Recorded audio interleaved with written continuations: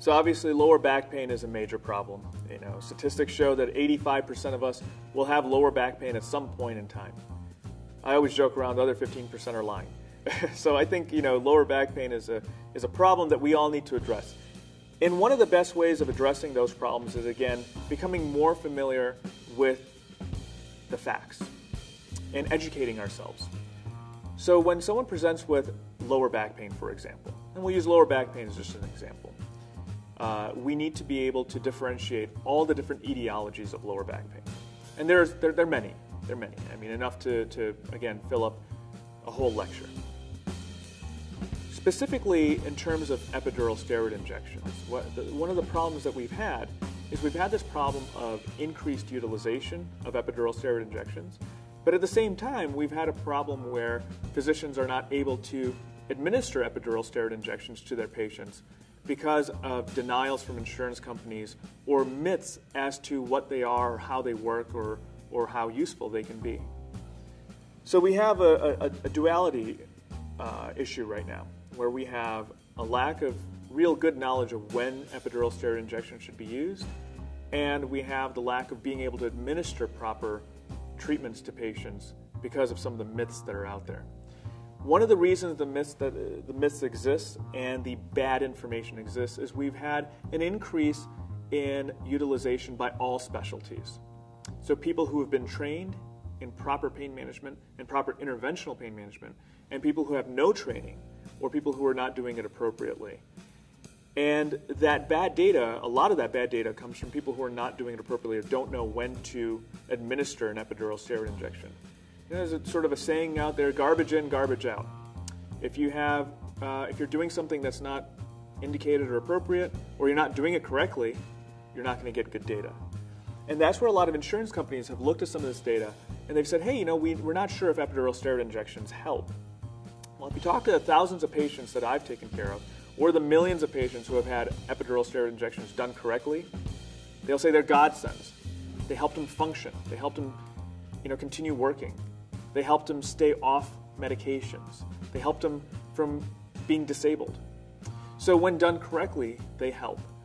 When not done correctly, or if the wrong procedure is done for the wrong indication, they don't help. So we need to make sure we differentiate that, and one of the best ways to differentiate that is getting a good, solid education of when they should be done, when they shouldn't be done, and really getting good, solid education and training for how to do them, and making sure that patients see physicians who have been trained properly in how to administer those injections.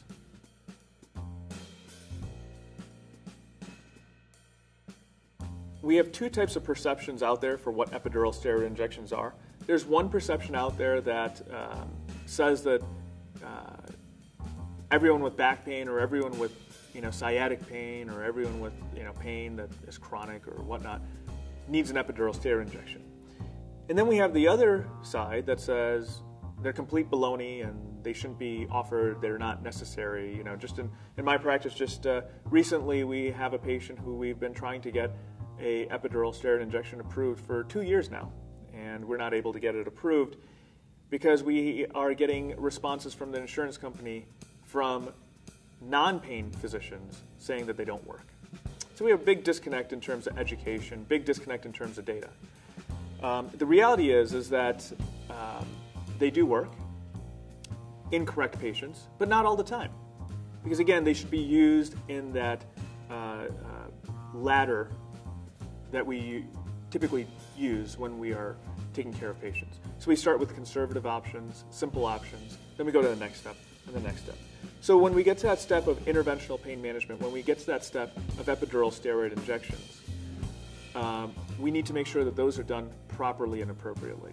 And if they're done properly and then done appropriately and they don't work, they can be very useful in terms of telling us from a diagnostic standpoint how severe that patient's problem is. And then they can be very useful from our standpoint to know when someone needs surgery. When they're not done correctly, we lose all of the diagnostic benefits from those injections. So when they're not done correctly, all of a sudden, now we have patients who are on medications they don't need to be on, or we have patients who are having surgeries that they don't need, which then results in even more disability. So what needs to be understood is that patients who have nerve root compression and pain as a result of that are candidates for epidural steroid injection. Now, what also needs to be understood is that there's no such thing as just epidural steroid injection. There are multiple ways to perform it, multiple different approaches, multiple different levels. Just in the lumbar spine, there are over 20 different ways of doing an epidural steroid injection. Most people don't know that. And if you don't know all those different ways, you might be performing the wrong injection, or you might be ordering the wrong injection for a physician to perform.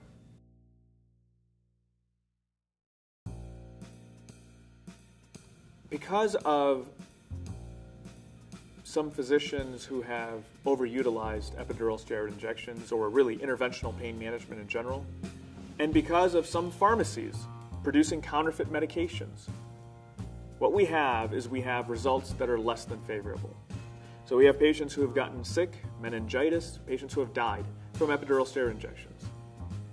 And it's not necessarily because the epidural steroid injection as a term or as a modality is bad.